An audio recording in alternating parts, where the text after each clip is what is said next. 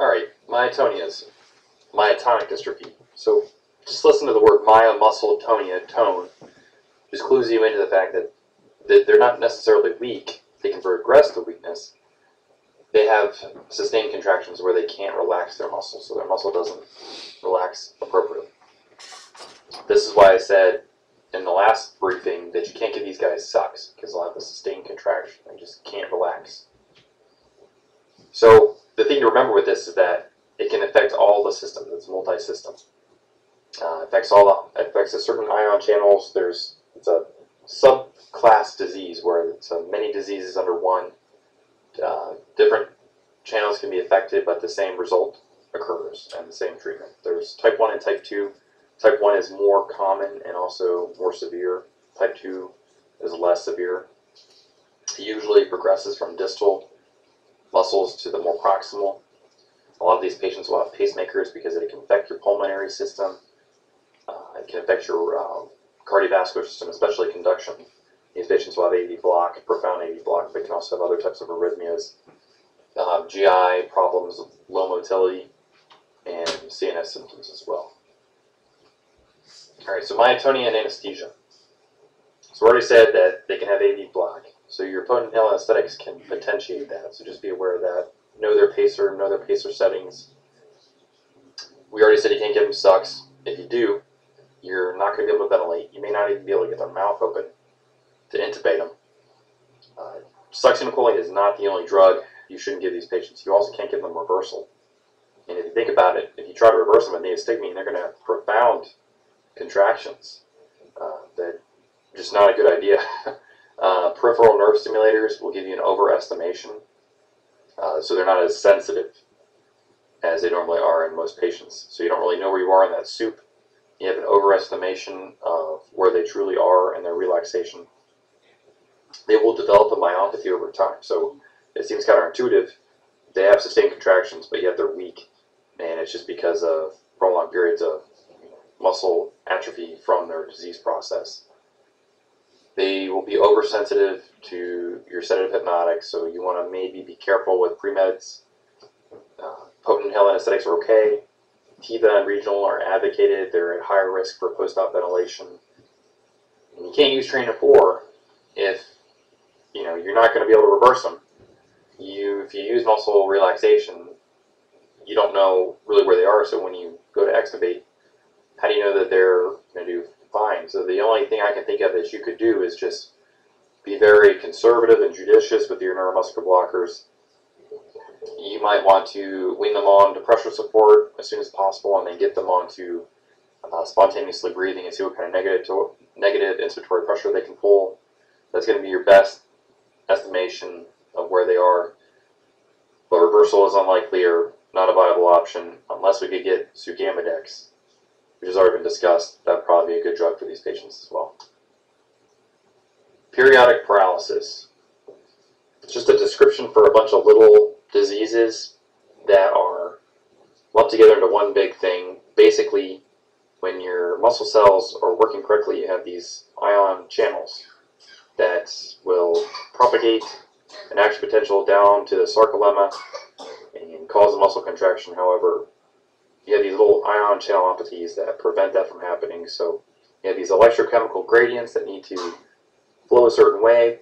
When different gradients are affected by shifts in concentration of ions, they don't work so great. So that's what happens with periodic paralysis. It can characteristically last less than an hour, but can happen for even longer, and it usually starts as weakness, and then it can progress all the way to paralysis, which can be quite scary, I'm sure. Typically spares the respiratory muscles, fortunately.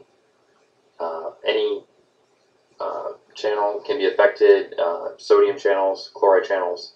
Typically it's potassium channels. So they can be a hypokalemic onset of paralysis or a hyperkalemic onset of paralysis.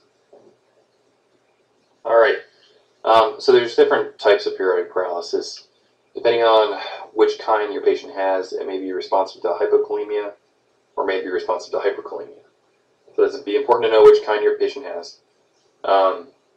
Certain things can precipitate the weakness and then paralysis. Hypokalemic, anything that would cause hypokalemia. So, large carbohydrate loads, which lead to large insulin responses, which leads to an intracellular potassium shift. Strenuous exercise, any kind of beta-2 agonist, stress, and then conversely with hyperkalemia, you want to avoid potassium infusions and then any type of acidosis. So you want to keep a close eye on, your blood gases or possibly your CO2. You want to make sure that's an appropriate range. And then both of these patients, hypothermia will exacerbate their weakness and paralysis. And if you weren't even listening to me because you were looking at that stupid picture, I got you. You may want to go back and re-listen to this slide. All right, so other paraneoplastic syndromes. We already mentioned myasthenic syndrome. But like I said, all these are involved with some type of malignancy. So autoimmune response due to a malignancy somewhere in the body. And the treatment for any of these is treatment of the malignancy. But these are very rare, but I guess there's something we'd be remiss if we didn't discuss them at least. There's slight differences. Limbic encephalitis just is peripheral muscle weakness with dementia and seizures, so it affects the central nervous system as well. Neuromyotonia, which is a hyperexcitability of peripheral motor neurons. So it's somewhat a neurological disease, but it affects the muscles indirectly. And myokymia is just a fancy word for feeling like your muscles are moving like worms. Stiff person syndrome is a disease characterized by central muscles of the spine that leads to stiffness and weakness, and then it can progress outward peripherally. Polymyositis, which is just a swelling of the muscle cells, skeletal muscle, and cardiac muscles. So primary goal is to treat the neoplasm to make this go away. And any of these patients, you're going to consider how sensitive they may be to sedatives and neuromuscular blockers, and all the other precautions we already discussed with all the other syndromes essentially apply to these patients as well. Alright, so I thought it best to put this in here because it's surely likely to end up as a test question if it hasn't already.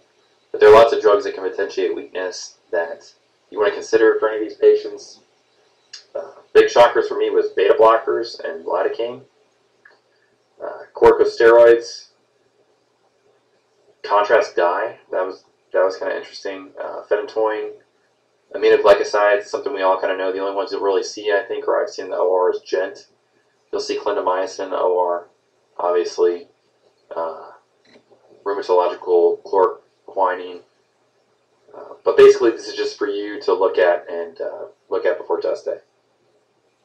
Here's a nice summary slide for you. So you can just go through and compare some of these different neuromuscular disorders against each other. So you can print this off or use for your leisure. It's there for test day. If you have any questions, don't hesitate to ask. I can be reached at this email.